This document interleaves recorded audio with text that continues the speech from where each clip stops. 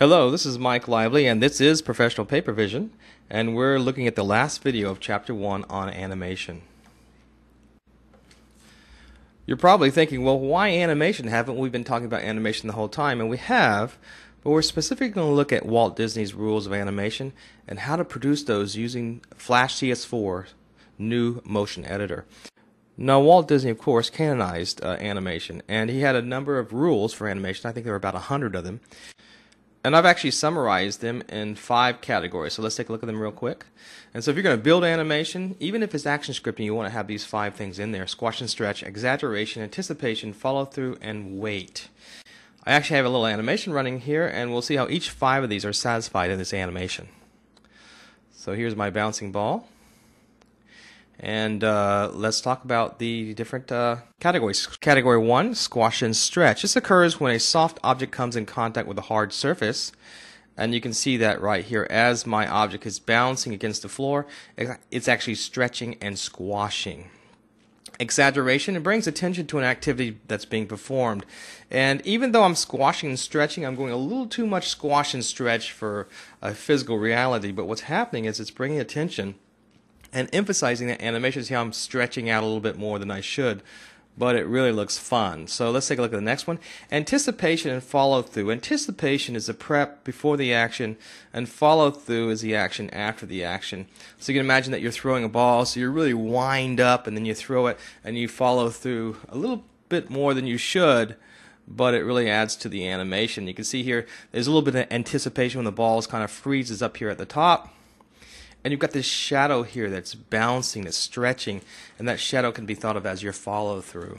Then finally, of course, there's weight, and a lot of people miss this, but if you're carrying a heavy box in an animation, you got to look like you're straining. And if it's as light as a feather, then you're just walking with no problem. And once again, we see the effect of weight here as in terms of gravity. So it's just not linearly bouncing up and down. It's actually, has an easing effect that looks like gravity is occurring. So remember these 5, and as you animate, make sure you include those. And later on in the chapter, we'll talk about a physics engine called Jiglib, and which enables us to do that programmatically fairly easily with some objects. And now we're going to go to Flash CS4 and show you how to accomplish this using the new motion editor. Now, before we get started, I want to talk about one of my favorite references, and this is www.lynda.com. I have been a member of lynda.com for years, and I just love the product, and I want to encourage you to become a member as well. It's about $25 a month, and it gives you tons and tons of video training. More videos than you could watch in a lifetime, and many of them are very current, which will enable you to come up to speed very rapidly. Let's take a look at lynda.com real quick. And here's, for example, a chapter on CS4 professional training.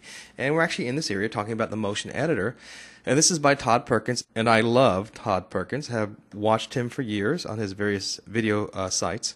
And getting started drawing in Flash, working with text, working with symbols, working with the timeline, creating shape tweens, creating motion tweens, which we're going to discuss today. And basically, I want to tell you guys, don't just become a member of the site, but use the site. And technology is changing so rapidly, you've got to get in the mode where you're constantly training. And I'm talking about training at least 2 hours a day in addition to your regular job. And this will actually give you the competitive edge to remain employed and actually to become a leader in the field. So here's a great resource. I just can't plug them enough. And now let's move on to Motion Tween. Flash CS4 has a whole new host of animation tools, including its motion editor, which allows you to do some really cool things, even on the level of 3ds Max.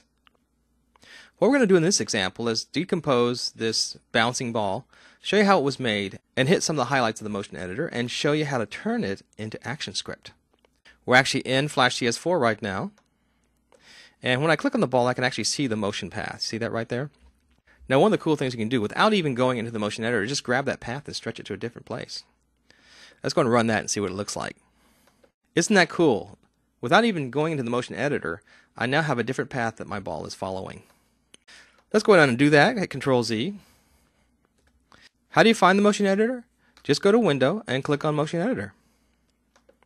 And up it comes. And look at all those curves. Wow! I can actually control those curves just by moving an endpoint And this is my timeline for the ball. So as I move it, you can see the whole animation curve of the ball. You can actually add keyframes by clicking on this center button here. There, see, I added a keyframe, and I can move that around now. I actually changed its position. You can come down here and add all types of easing. Let's scroll down to the bottom here.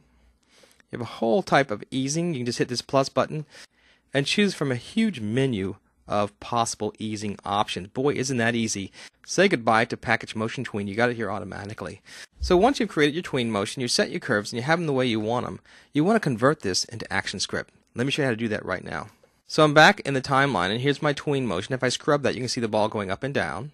So I want to turn all that into ActionScript, so I can bring it into CS4 or PaperVision and control it programmatically. So all you have to do is right-click on this timeline right here.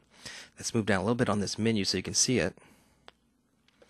Let me right-click on the timeline again, and there you have Copy Motion as ActionScript. Let's go and do that. And once you hit that, it actually put all that ActionScript that created this motion tween into your clipboard. Let's just open up Flash and create an ActionScript file and dump it into it so you can see it. So let's hit New, ActionScript file. There you go. And let's paste that code. And that's what was put into my clipboard. All that animation is now created using the Animation Factory.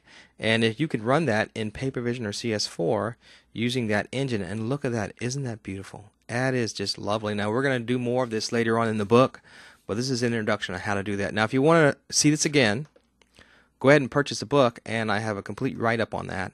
That is the end of Chapter 1, and let's move on to working with PaperVision and moving it into CS4.